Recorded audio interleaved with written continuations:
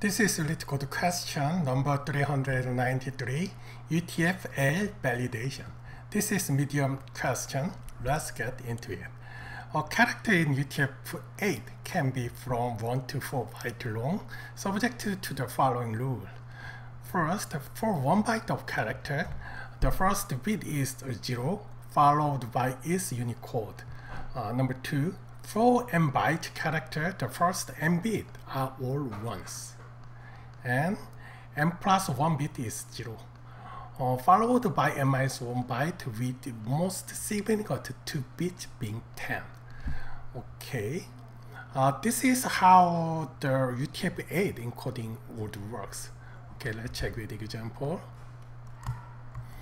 Okay, this is 1 bit, and 1 bit means the first bit is the 0. So there are 1 bit 0, and then next is if it's 2 bit, that means same as number of 1. So this is number of 1 is 2, so 1 2. This one is the number of words is 3, and 1 2 3. Number of 4, 1 2 3 4. Given an array to integer referring to data, return whether it is a valid UTF-8 encoding. Okay, so we need to check the format is valid. If this one is valid, the UTF-8 will return true, otherwise false.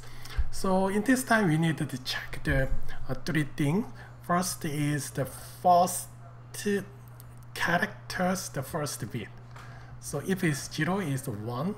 And then if this is 2, and then we also check second is the 10. Okay, let's say if there are one more 10 is here, what is return value? That's right, this is false. Because 1 means there are only 1. Only 10 1 required. If there is another 10 1, we needed to check the first. And then, okay, let's say if this one is missing, which value we need to return? That's right. We also return first.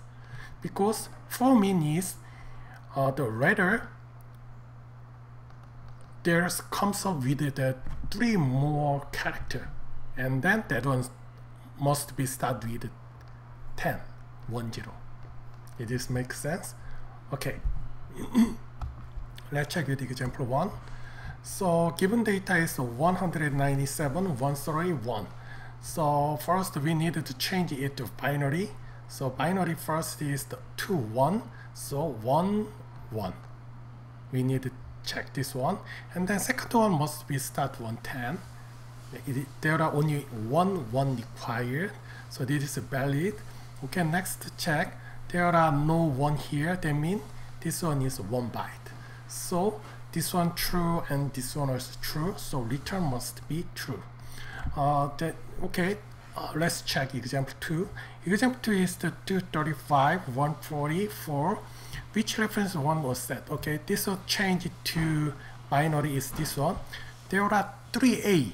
So next there are we need 2 more byte start with only 1. So this one is okay, but this one is not 1. So return first. If this one is 1, start 1 1, and then next is 0, we need to return true. Okay, how we gonna do?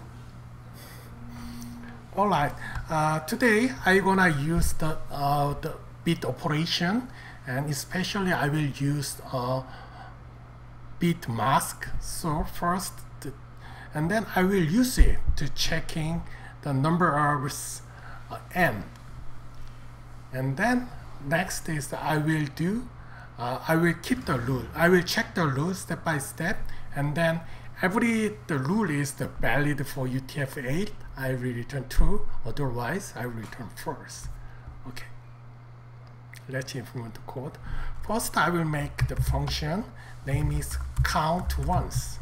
And I will list num, and then I need the counter start with 0, and then for are in range. This is the this is UTF-8, means that it is need the 8-bit. So I will iteration only the 0 to 7, and first bit means first I need to check 1 0 0 0 0 0 0 0. So 1, there are first 1, and then there are 7 0. So that means this one with shift 7, same as this one, shift 7. That's right. So first I will start to chip 7, and then 2 0, and then decrease 1 by 1, and I will check if num and the bit mask bit. Okay, let's generalize bit mask 1 I7. This is 1 means this, if that means this is bit mask, and then there's some value is 4 5 6 7. It will compare this one with this. So 1 means this one must be 1. So in this case, I will increase count to 1. Otherwise, I will break, because somewhere over there is the 0. So I needed to break. And then before that is the count is the same as number 1. Does this make sense? Okay, and then we need another counter. This one needed the different with this one. So now, first I gonna check the number of this one, and then put into the counter, and then if the check the next one, I will reduce counter, and if counter is 0, I will also check the how many number of ones the start with, and then I will iteration again and again to check it. So next I will iterate. I will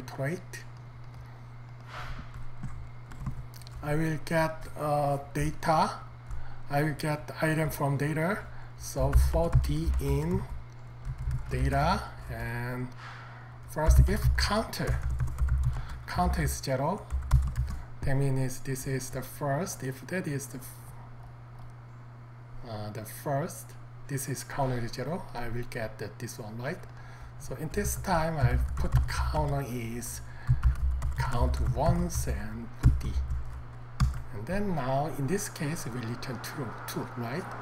And then next, okay, let's make some, let's pick some edge case. Okay, let's say if count is 0, that means this is just 1 byte, right? So if count is 0, I just continue to check next. Next also we also needed to check the counter. That means if this one is 0, and then this one will be valid, so we will check next one, and then we will check the number of 1, right?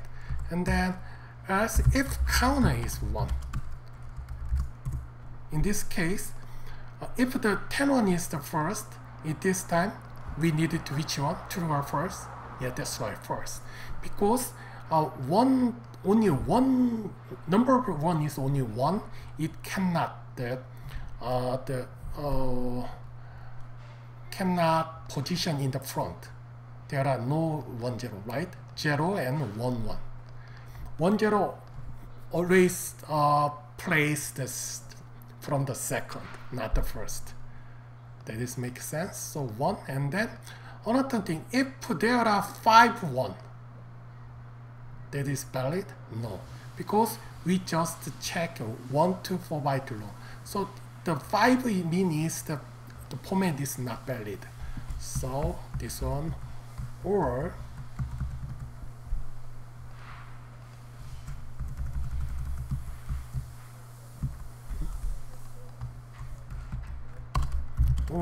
count is more than 4, I will return false. And then next is if that is the 2, how many check? Check the 1 2.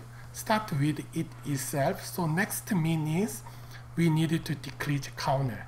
So 112 means only one, we needed to check the only one. So at this time we needed to reduce 1. Else means now we are here, so we needed to check this. Before check, I will decrease counter for next iteration, and if count once is t is not 1, because next must be number 1 is must be 1. In this case, it is not valid. And then finally we checked count is 0.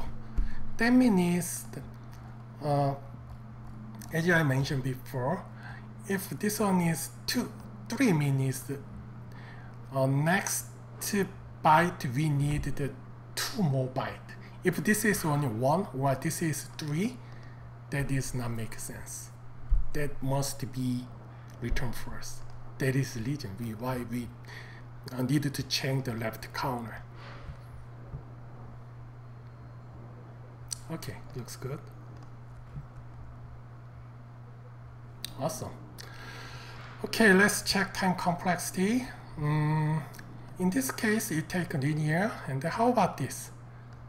Yeah, that's right. There are 1 iteration, but luckily this one is the constant. Only it reiterates 8 times. 8 times means we can say this one is take constant time, and then this one take linear time. So, and then is there any extra space? No, there are no extra space. So I can say it take linear time with constant space. Thank you.